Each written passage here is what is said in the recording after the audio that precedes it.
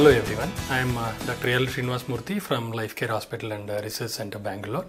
Today I am going to say a few words and try to enlighten you people regarding diabetes. As you know, diabetes is one of the largest epidemics in the world, and the ICMR data in 2011 predicted that by 2030 we will be about 80 million diabetics in India.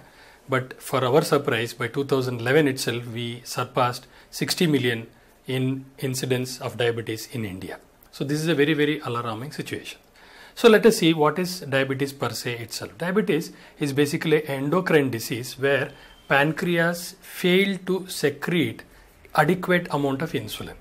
Insulin is basically a transport vehicle for glucose. As we know, insulin secretion is proportional to your food intake. That means whenever we eat food, the proportionately insulin secretion happens by the pancreas and the insulin gets transported across to various organs. Remember, insulin is like a fuel, glucose is like a fuel and insulin is like a transport vehicle or a key to enter into a room.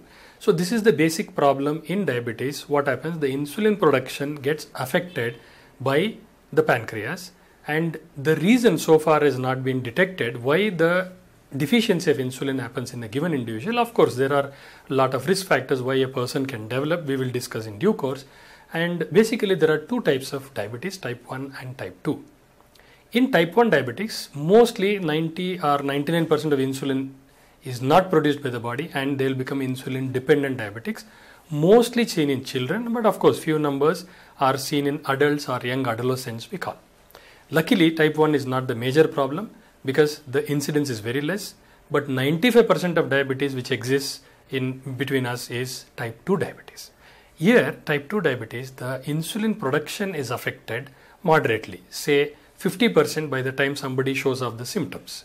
That means a person who is eating normal food secretes a normal insulin amounts proportionate to that food intake, whereas in type 2 diabetes, that insulin secretion response is blunted. That means the day somebody becomes a diabetic, their internal insulin production comes down by at least 50%. Hence, when we eat food, like in normal portions, it will not be transported because of the deficiency of the transport vehicle, which is nothing but insulin. That is the basic model we use in describing the diet for diabetics. That means we always say small frequent feeds because of this inadequate insulin production in the body. So try to match the lesser or a blunted insulin response by splitting your meals into 5 portions, small portions, rather than 3 large meals which all of us try to consume.